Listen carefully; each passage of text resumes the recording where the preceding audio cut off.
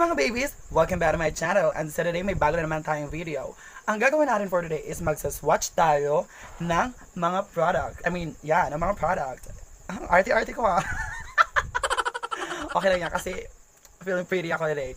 Okay, so magsaswatch tayo ng mga eyeshadow from Glazed, baliktad siya. Basta Glazed from Glazed Gorgeous may eyeshadow tray. Ayan, so magsaswatch natin ng mga colors. Actually, ito ngayon yung gamit ko. As you can see, I look pretty. Para akong tomboy din. Okay, so magsaswatch na tayo. And then, magsaswatch din tayo ng 5 Maybelline, superstay matte ink. Ayan sila. So, ayan, magsaswatch tayo para malaman natin kung gaano sila kapit. The first product that we're going to swatch right now is this gorgeous yung palette na nga, di ba? Yung palette na. So as you can see, it's very yung color nila is so playful. It's so nice. This is good. I mean, this is very suitable for those who loves to make fantasy makeup. Okay, so magsaswatch tayo ng color dito. Swatch tayo. Okay, from dito muna. We'll swatch at least dito sa taas. Magsaswatch tayo ng at least 5 dito, at least mga 6 or 6 plus another 5 para makita nyo talaga yung color payoff nila dito. So as you can see, naka-makeup na ako. Excuse me. Itong palette din yung ginamit ko. So it's very good. It's very, it's very sulit. It's very affordable pa naman. Okay, so magsaswatch na tayo. Okay, paano ba to? Paano ba ako magsaswatch? Okay, ganito. Ang hirap pa. Okay, ganito. Ang hirap. Okay, so ipapakita ko na lang sa inyo kung aling eyeshadow yung isa-swatch ko. So ito muna, I'm gonna swatch this one. 3 matte yung isa-swatch natin at saka 2 shimmer. Okay. So ito muna, ito, then ito, then ito. So 1, 2, 3. Ito 2 shimmer. This one. And dito tayo swatch. Isa pa kasi parang ang liit ng na-swatch natin. Ayan yung color payoff nila. Oh my god, masyado siyang sa mga pailan ni mama. Pigmented naman yung drama niya. Okay naman. So next one is ito. Ito. Sorry, ito pala. Okay. Dito siya katabi. Oh, yan. Nakikita niyo ba? Oh, ayan. So number 3 is ito. Dito rin sa katabi niya. Ganon. Oh. Mas maganda to pang transition shade. Yung ganito. Okay, so next up, pupunta na to sa shimmer. Ito naman tayo. Ganon. Then tatabi lang natin dito. Oh my god. Oh my god. Ang kita nyo yan? Ganyan. Okay. So isa dito sa taas. Ito pa. Yan. And sa tabi rin. Ganito. Oh my god. Oh my gosh. As you can see, it's so creamy talaga. Promise. Ramdam ng kamay ko yung pagka-creamy niya. Next up, let's move on. Punta na tayo dito sa ating middle part, which is the most interesting part kasi ang dami niyang kulay. So it's gonna be pili tayo sa line na to, isa sa line na to, line, so on and so forth. Okay, so sa line na to, I'm gonna pick this orange one. The orange one. Tabi lang natin dito para makita niyo talaga. Oh my god, nakikita niyo ba yan? It's so blinding. Oh my god. Ano ba yan? Yan. It's so blinding talaga, oh. Ganyan. Number 2, the second one, pili tayo sa baba. Yung blue, ito na na-swatch ko. Naramdaman ko na. Ito yung blue. So, punta na tayo dito kay ito. Sabi natin kay orange. Oh my god. Ang tigad-tigad dyan talaga, diba? Okay, the next one, proceed. Dito sa shimmer. Ito. Beto mo. Oh my god. Oh. Dito na sa line na to. Nakaloka. I'm gonna pick this yellow one. Tingnan natin yung pagka-yellow kasi match siya.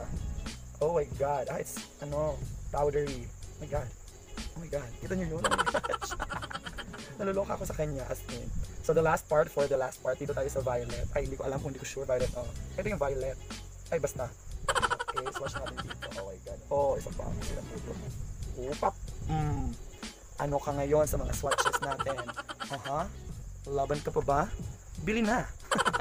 And now, for the last part of this swatch, punta na tayo sa baba. Pipili tayo ng last 5 na sa swatch. Okay, I'm gonna choose this. My hands are clean, my fingers, Okay, so, swatching na natin dito. Ito muna. Lagay natin dito sa katabi ng violet. Oh my god. Masyado siya. Okay lang kasi brown naman siya. Oh my god, napapibigyan talaga niya. Second one, this one, parang gold something. Ano ba? Yeah, parang gold something. Ito. Katabi dito. Oh my gosh. Ang ganda talaga, oh my god. Ito pa. Oh, ang ganda ng color niya. Parang something metallic black. Ang ganda niya. Metallic na may pagto-blue. Oh, diba? Ilan na yun? Tatlo na. Okay, so dalawa na lang. Okay, I'm gonna choose this one here. Saan na ba? Ito na lang. Okay, here. Oh my gosh. Oh my gosh. Nakakaloka. And then the last one, ito na yung katabi niya. Oh my gosh. Oh my god, nakakaloka talaga itong ano. Oh my god. Oh my god. So these are all my swatches from this Beauty Glazed Gorgeous Me eyeshadow tray.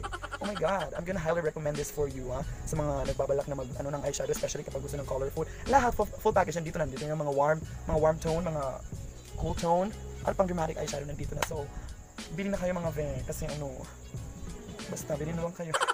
Okay, so tapos na tayo sa ating eyeshadow. Oh my god, hindi pa rin talaga ako makamove on. Oh, ang ganda-ganda. Oh my god. Hindi pa rin ako makapaniwala. Napakapingbin. Iba pa rin kasi yung yung kita dyan sa person. Kasi ang ganda talaga. It's so creamy. Hindi ko nga lang maano. Oh my god, paano ba to? Ganyan. Carry na yan. Okay, so at this point, magsaswatch na naman tayo ng Maybelline products. O yung lip. This is not new, ha. Matagal na tong na-release. Isaswatch ko lang siya. Wala lang. Aray, excuse me. Aray. Magsaswatch tayo ng 5 Superstay Matte Ink from Maybelline. Yung isa pala, ito na, oh my gosh. Yung number 85 protector. Ito po yung ginamit ko ngayon. But the rest, hindi ko pa siya nasaswatch. Pinuksan ko lang kanina. Okay, so, ito, number 10 Dreamer Lip Color. Okay, so isa-swatch natin siya. Oh my gosh. So I'm gonna put it here na lang para mas kita. Paano ba ito? Okay, dito na lang. Okay, so ganito siya, ha. Oh, ganun. It's like a pale pink. Oh, ganyan. Ganyan na. Paano kasi yung color ng ng box, ng packaging, ng lalagyan. Yun din yung sa, oh my god, what's that? Pasensya nyo. Ganyan din yung color payoff na binibigay niya sa iyo. Okay. So next, that's 10. Number 10, Dreamer. This is good sa mga mga mapuputi kasi mas puputi siya masyado. Sa mga fresh, sa mga gusto ng mga fresh makeup. Next one is number 60, Poet. Number 60, Poet. Okay. Swatch na naman tayo. Oh my gosh. Okay, ganito. Poet. Ayan. Nakita nyo ba? Parang concealer lipstick. Kasi yung niya, yung color niya is nude. Napaka-nude talaga niya, oh. Parang concealer lipstick na siya. Oh, parang namumutlakan dito kapag Pero this is good. This is for high fashion. Okay. This one is 75 Fighter. Okay. Parang mas lighter to sa ginamit ko ngayon. Okay. So, oops. Oh, ayan. Nakita niyo yung color payoff niya. Oh, napaka niya. Ang tagal niyang tagal na mag-dry. Okay, so this is the number 75 Fighter. Okay.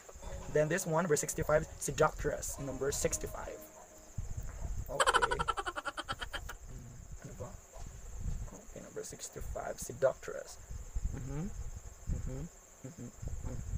Oh my god, I love the color. I love this color. This is good for for students or sa mga pangtrabaho na mga pang-makeup na mga lipstick. This is good for you. Kasi hindi siya masyadong pink, hindi siya masyadong pale. Yung yung simpleng nude lang yung basta pwede pa trabaho, pwede pang estudyante.